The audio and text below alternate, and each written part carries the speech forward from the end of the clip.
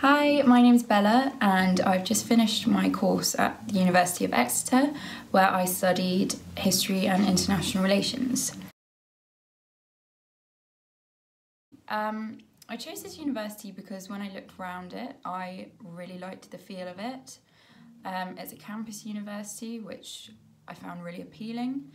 The girl that showed me round was really nice and I thought, we were quite similar kind of people, which I thought was probably a good thing.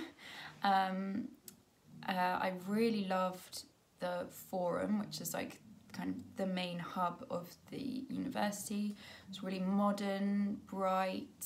The library was huge, and again, it was really modern, which I really liked. I think a lot of universities can be a bit dark and dingy, but Exeter is really modern and light and airy.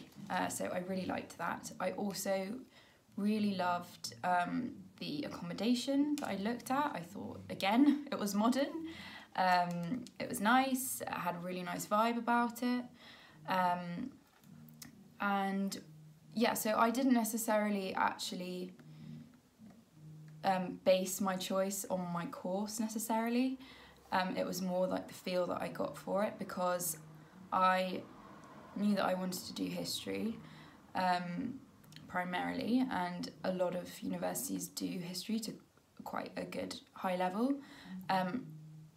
Luckily, actually, Exeter is one of the best universities for history, but that was kind of just a coincidence, to be honest. So I did history at A level and it was my favourite subject, and I was probably the subject that I was best at. I also did politics for A level and I enjoyed that, but I didn't want to do straight politics, and I really liked the idea of I had never studied international relations before, but I really liked the idea of it, and it was relatively similar to politics. And I also liked the idea of doing a combined course, which I'm really glad I did do now, because I think it's quite nice to, if you've been doing, your history essay for hours, you can put it aside and do something a little bit different. It's not obviously completely different because they are relatively, I would say they're in the same family of subjects, but it's a bit different. So I really liked that. And I think actually Exeter was the only place at the time, it's probably changed now, that did history and international relations together. There are a lot of places that did history and politics, but history and IR was more appealing to me. So as with most humanities, history, there aren't that many contact hours, especially when it comes to third year. I think I had about 4 contact hours a week, something like that. So you really have to organise your own time. And luckily I don't really mind doing that. You kind of have to set your own deadlines, and also actually what I did find with the combined course, as amazing as it is, obviously different people organise the different courses, and they don't necessarily sit down and have a chat all together about when their deadlines are going to be. So if you do a combined course, then you may find, and I did find this quite a lot, that all my deadlines were kind of in at one time, which was quite stressful. And you, as I said before, you almost have to set your own deadlines for things, because it's just not possible to write 3 essays in like 2 weeks. So you kind of have to say, well, I've got to have this one done for then, this one done for now, and I think that's something to bear in mind with a combined course, definitely. But in terms of the actual workload, if you do set out your time well, then I think it's okay. It's manageable. It's a lot of reading and a lot of self-motivation, but I think if you decide to do like science or something like that, then the workload is perhaps a bit more intense in terms of contact hours. You will definitely have far more contact hours. But then, you know, with friends that I had that did science, at least that they go home and it's done. Whereas when you do history or really any humanities subject, you could always be reading more or doing more. So it really just depends what kind of person you are and what you like doing and how you like working. Yes, so as I mentioned before, I really liked the campus. It was one of the best things, I think, about the uni and the most appealing thing.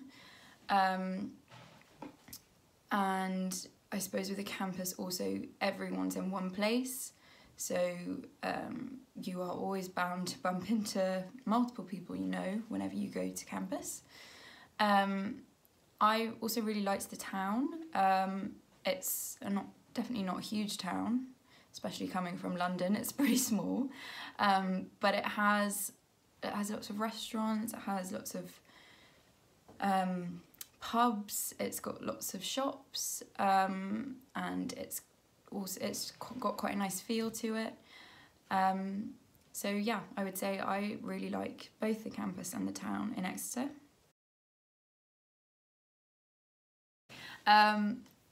Well, Exeter is quite renowned for having bad nightlife, but I beg to differ. I really enjoyed the nightlife in Exeter.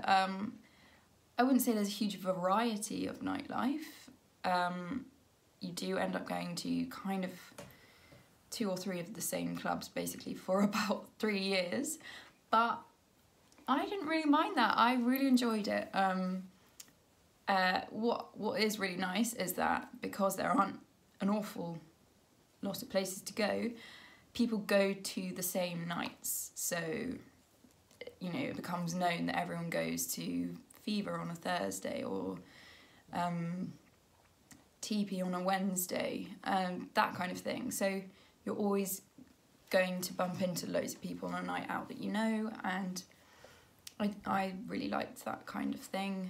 It might not be for everyone. I would say that it's not as cheap as going out in like Newcastle or something like that. So maybe that's something you might want to think about. Guess it depends how much you drink, which will tell you how much you'll probably spend. But yeah, I enjoyed the nightlife personally. And actually, it's also quite a safe place to be going out.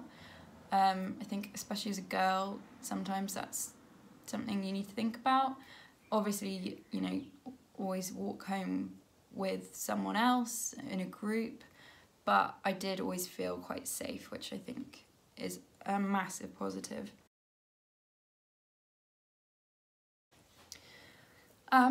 First year I found quite hard at first. It was a lot of fun, but it was also, I think people sort of expect your first year of university to kind of be the best year of your life, and because you go in with that expectation, sometimes, you know, if you're not always feeling like you're having the best time of your life, you kind of think, oh no, am I doing this wrong? Is this normal? And I think it's very normal. I spoke to so many people about this actually during first year, and also reflecting on it, and I think a lot of people felt the same way. It is quite an odd thing to have. We don't have to go out with loads of people all the time, but it's a great way of meeting people, and I think it's quite odd sometimes to try and have the best time ever with people you don't really know. It was fun, but I definitely enjoyed second and third year more, because you kind of find your people, feel more settled, you know your surroundings, that kind of thing.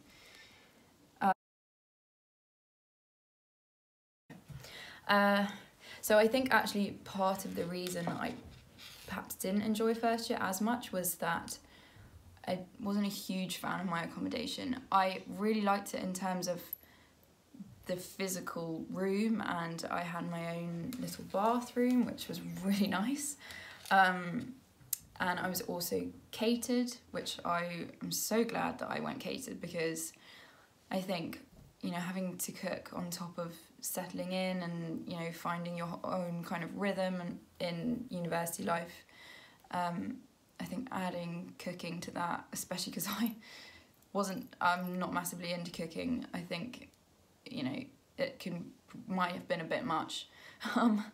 And also I found it was really nice to have like the cafeteria where you would all kind of sit sort of in big tables together, so it's quite a nice way to get to know people, and kind of like weirdly solidify your friendships. I felt like the cafeteria is one of those places.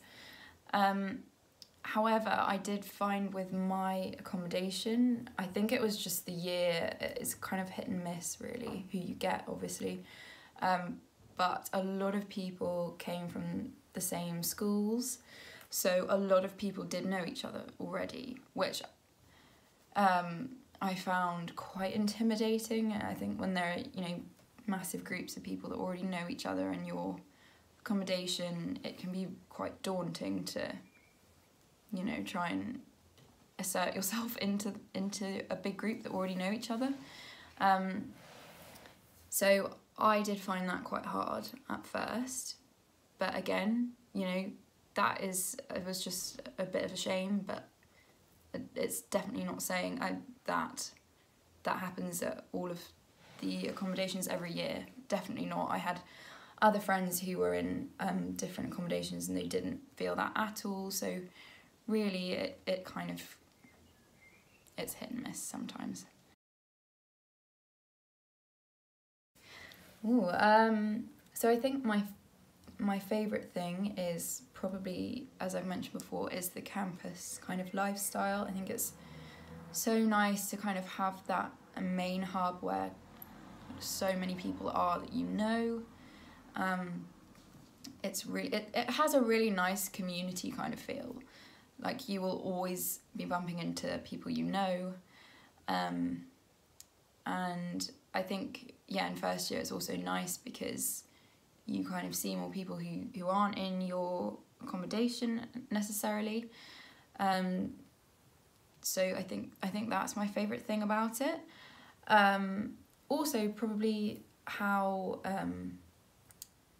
kind of sporty the vibe is at Exeter. Like sport is a huge thing, and it was just quite, I really liked that whole vibe. Okay, my least favourite thing. I think possibly my least favourite thing was to do with probably, well, I really liked my tutors and lecturers. However, I did feel that it was quite hard to like get to know them. I didn't feel like, it was kind of one of those things where I think if you wanted to make an effort, you had to do that. And for instance, like if you got a bad grade with something, that's something that you then have to take up with your tutor. They won't be saying this wasn't great, and this is how you can make it better. Like that's something that you have to do, but I think that's just a massive learning curve really for the transition from school to uni life. But I did think, and I think a lot of my friends also thought that perhaps should have been set out at the beginning, and it wasn't really. I don't know if maybe we were just naive to think that, you know, that would be how it was, but yeah, there we go. It wasn't that bad though.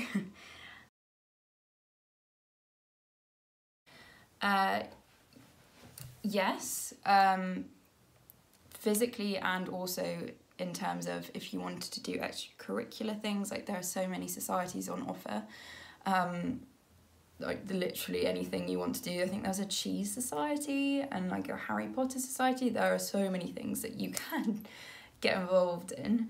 And then also in terms of being physically outside the university, there are multiple beaches around Exeter and Devon, which is so nice and quite rare, I think, for most universities to have that. And yeah, literally, like, you can just get a train. It takes about 20 minutes, or you can drive if you have a car.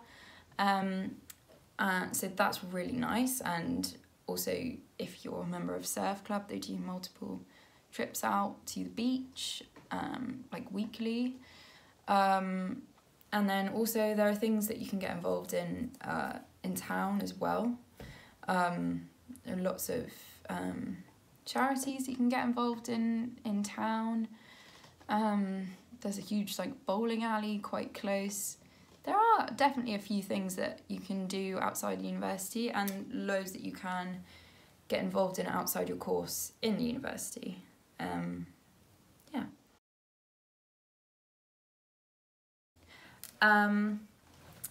Yeah, kind of, well, like I said before, maybe don't go in with really, really high expectations. I think it can be hugely demoralising and disappointing when you kind of feel maybe a bit down sometimes and you don't understand why that is. And I think it's very normal to feel like that, especially because, you know, it's quite a big change, because not only are you surrounded by people you don't really know, but that might be the first time you've kind of properly left home and lived away from your family and that kind of thing. And I think when there's also the expectation of always having an amazing time, it can be a little bit worrying. But yeah, so I would say just kind of go in with an open mind about things, and if you are feeling a bit down every now and then, it's quite normal. I've spoken to so many of my friends, literally at the time, as I said, and now, who felt the same kind of way. So yeah, I think that's probably what I would say.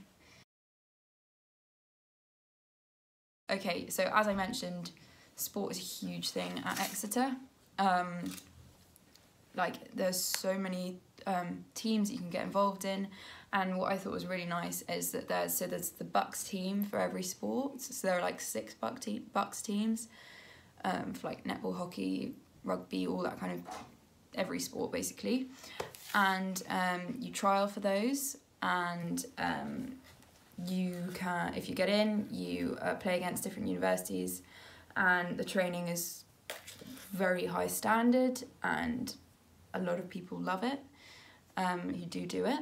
But if you don't get in, or you don't particularly want to play to such a high standard or such intense training, then you can do uni league, where you do trial to get in, but everyone gets in, and there are just 2 different leagues.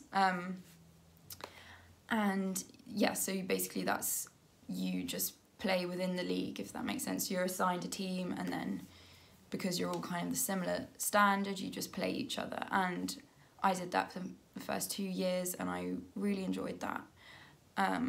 Great way to make friends, quite chilled, but you also kind of do have, you know, a bit of competition, which I think is healthy to have. Yeah, sport is absolutely amazing at Exeter, and also the gym is really good. There's, as I said kind of before, like, there is a very sporty vibe at Exeter, and like, it's quite, you know, going to the gym is definitely something a lot of people do. I think it's quite nice to kind of balance out the very kind of hectic lifestyle, perhaps not always the healthiest lifestyle as well. You know, if you go out a lot and you drink a lot, I think it's nice to work out as well, and it's definitely something that a lot of people do. So I'd say sport is absolutely amazing. Definitely nothing to complain about there. Yeah, so that's all my questions. Thank you.